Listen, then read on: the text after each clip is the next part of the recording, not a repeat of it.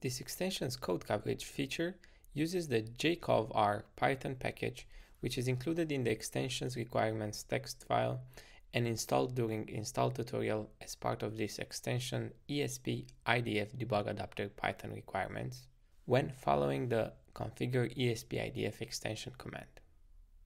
Your project should be configured to generate GCDA or GCNO coverage files using jcov.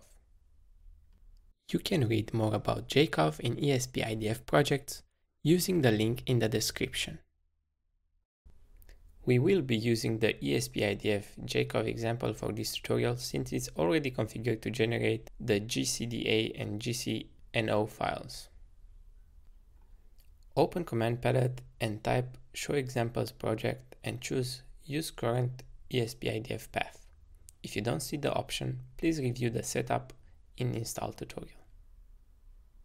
A window will be open with a list of projects. Go to the System section and choose the jcov example.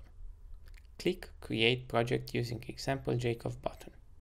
Select the container directory where to copy the example project. This new project directory will be created and open in Visual Studio Code. Select the port of your device by clicking its icon in the status bar. Then select an Espressif target. The default is ESP32 and the one used in this tutorial.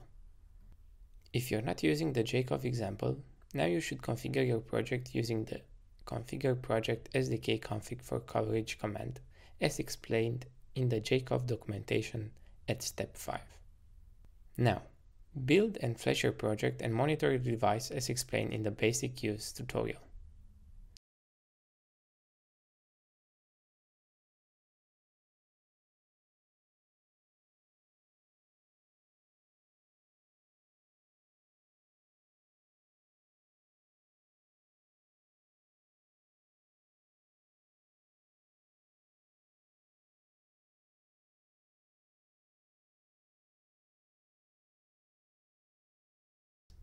If everything is executed properly, there will be a message in ESP-IDF monitor saying ready to dump jcov data. Next step is to launch OpenOCD and send some commands. To start OpenOCD from the extension, execute the ESP-IDF OpenOCD Manager command or from the OpenOCD server button in the Visual Studio Code status bar. Launch a new terminal and execute telnet localhost 4444. Latest macOS users can use nc localhost 4444 if telnet is not in the system. These are the default values of the OpenOCD host and port. If you have different values, make sure to use the proper ones. Once you've connected to the host, send the OpenOCD command esp-jcov dump for 2 hard-coded dumps based on this example.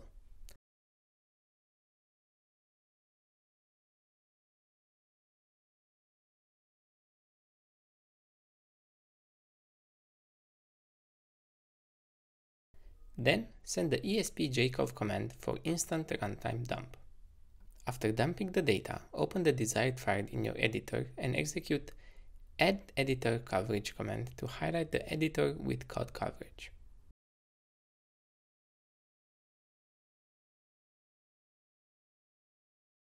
If you want, you can customize the highlights colors as explained in the documentation at step 10.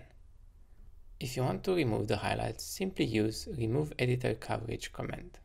Now, let's generate an HTML report using get HTML coverage report for project command.